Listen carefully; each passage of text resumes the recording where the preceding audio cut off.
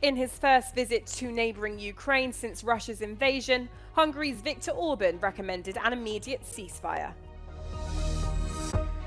With just a couple of weeks until the vote on the EU's most powerful jobs, questions are being raised about whether Italy will be isolated. Roughly 7 tons of waste was removed from Hungary's Lake Tisza. Turkey and the Netherlands booked the last tickets for the Euro 2024 quarter-finals. The tournament will resume on Friday with the first 2 games of the next round.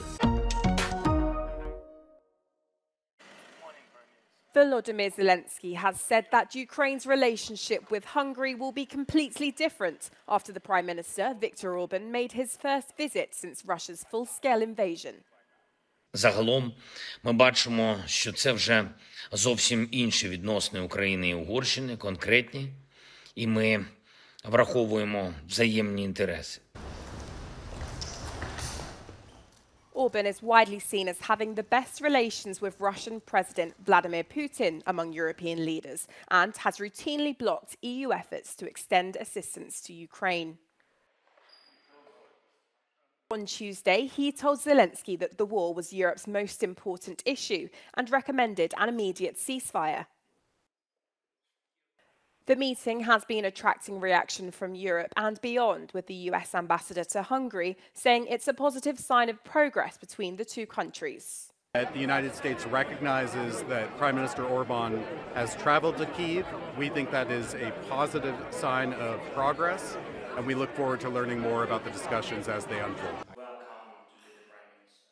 Orbán's visit came just 1 day after Hungary took over the 6-month rotating presidency of the EU, a position that has little real power but can be used to set the tone of the bloc's agenda.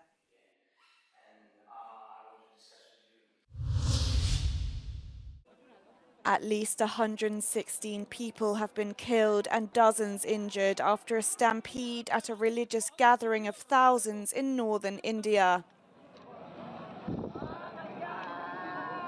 According to local media, the crash happened when attendees rushed to leave a makeshift tent following an event with a Hindu leader. Initial reports suggested over 15,000 people arrived for the event, which only had permission to host about 5,000. The new Prime Minister wasn't on the ballot, and the 4 leaders who were will remain in Parliament. On the street, their swearing in is met by ambivalence. Ja, eigenlijk geen idee. Ik heb ook niet gestemd, dus mij is het volledig voorbij gevlogen. Eigenlijk gewoon afwachten. Het is vandaag de installatie. Ik weet nog niet wat het allemaal wordt.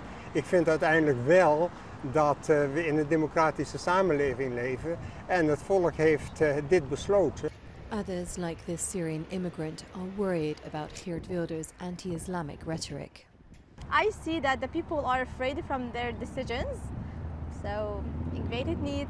I hope everything will be okay. Polling shows that 42% of the Dutch have faith in the government, up from 29% 2 years ago. People are excited that there is a cabinet after 221 days of negotiations. At the same time, there's a little bit of uncertainty around this cabinet because the cabinet is based on a 6-pager of framework. This framework has to, over the summer, be developed, and only then we will actually know what these ministers will do in terms of policies for the Netherlands in the upcoming 4 years. There are concerns how long this government will remain in power, with an apolitical leader seen as beholden to Wilders, and 3 parties who are joining government for the first time.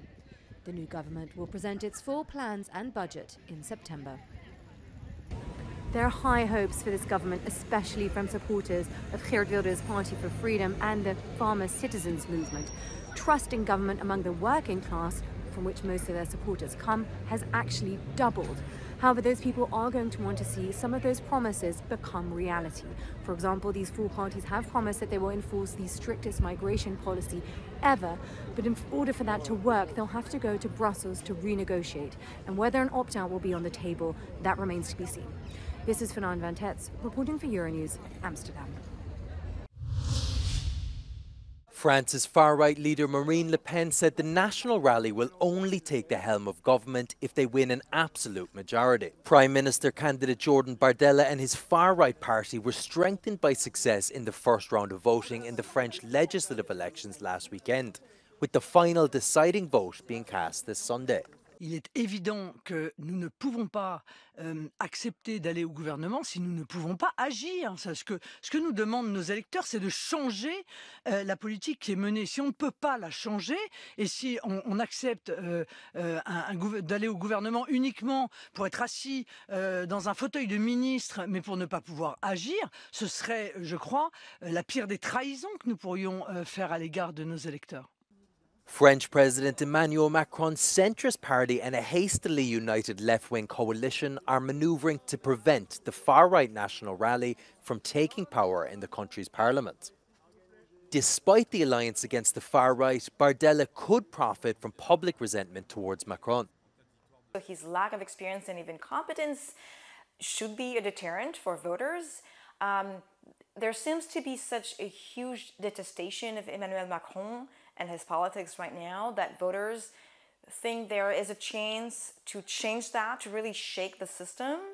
And people who are disaffected by current politics as they were done think, well, we've not tried this.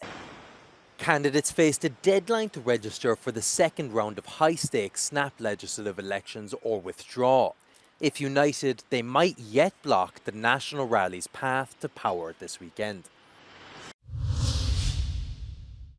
With about 10,000 athletes parading on more than 90 boats along Paris's 6-kilometer River Seine, French river police have been training on the city's river ahead of the Olympic Games opening ceremony later this month. About 220,000 invited spectators are expected to fill the upper tiers of the river's banks, and another 100,000 paying spectators will watch from the lower riverside around the Trocadero Plaza. A large police operation is planned for the event. Alors, nous sommes particulièrement fiers de pouvoir assurer la sécurisation sur le fleuve des Jeux Olympiques 2024 de Paris.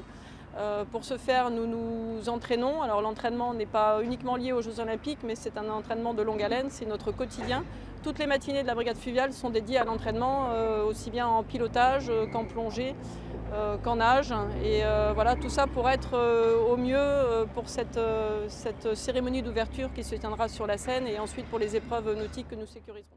Paris's police chief plans to deploy around 30,000 police officers every day. This will rise to 45,000 for the opening ceremony on the River Seine. The event is expected to transform Paris and its iconic landmarks into a giant stage. Maxims Ringo and Janice Laux became the first Latvian same-sex couple to register their partnership on Monday, shortly after midnight when a new law came into force. Now, all partnerships will be able to register their relationship under it. Jau kopš likuma pieņemšanas dienas. Un jā, šis ir ļoti ilgi gaidīts notikums. The Latvian parliament voted last November to formally legislate same-sex civil unions, after 46 same-sex couples successfully challenged courts to get recognized as a family unit in the eyes of the law.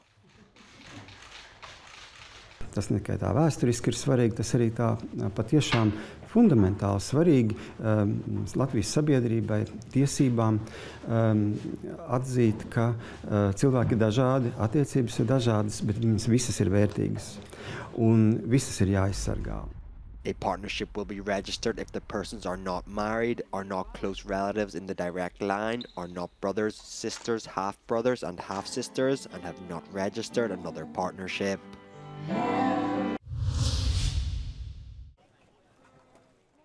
More than 7 tons of plastic waste has been collected from Hungary's Lake Tisza as part of a historic cleanup competition. The teams, called Pet Pirates, sailed on the artificial lake's high seas with kayaks and makeshift boats to gather the waste. The more plastic they accumulated, the closer they inched to winning the Pet Cup. Legalább 3 tonna szemét van azon a hajón, amit most mindenki élő láncban pakol ki, és ez a rengeteg szemét csak ma reggel óta gyűlt össze. While the collected waste is sorted by colour and material, volunteers are always amazed by the kind of trash they find. Milyen egész motort, ilyen kisgyerek motort találtunk. Most is nagyon-nagyon sok szemét volt, a nádat széthúztad, felhúztad a száraz nádat, és alatta volt egy rakat szintbe végig a szemét. The Pet Cup started in 2013 with the aim of ridding Hungary's most magnificent natural wonders of garbage. Pet Pirates will captain clean-up operations at the polluted Bodrog floodplain in August.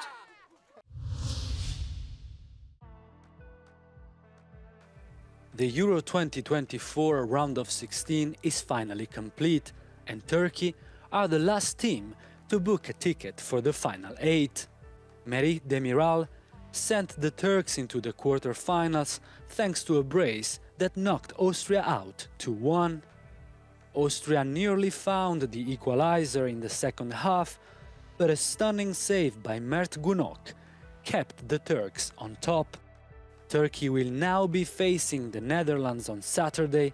After the Dutch defeated Romania 3-0, the Orange team pulled off their best performance in the tournament so far.